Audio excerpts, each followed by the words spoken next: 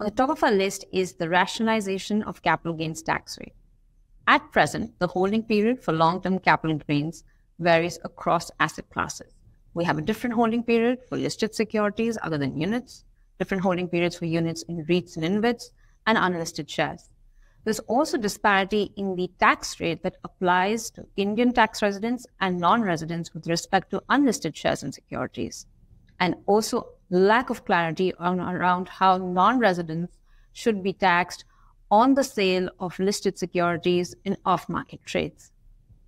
Indeed, what is the need of the hour is that the government relooks the capital gains tax regime such that it's simplified and the impact or the distortionary impact it has across investments and across asset classes is reassessed.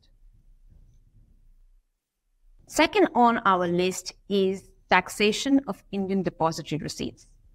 As Indian capital markets pick up steam, foreign companies are looking to list their shares on Indian stock exchanges through Indian depository receipts. However, they're often dissuaded by the lack of clarity around taxation of IDRs and the disparity in the tax treatment between listed equity shares and IDRs, which make IDRs less tax competitive. As the government is looking to build world-class stock exchanges in India, a clear tax policy around IDRs is necessarily warranted. The third recommendation is a no-brainer. This is an industry demand across the board, which is essentially the revival of the 15% concessional corporate tax rate for manufacturing companies. As India competes for foreign investments in the manufacturing sector against an evolving geopolitical background, an extension of the 15% concessional tax rate, which is consistent with global minimum tax norms, should enhance India's tax competitiveness alongside other policy measures such as, keep working on ease of doing business in India, as well as implementing new PLI schemes. The next tax proposal that I'd like to really talk about is angel tax.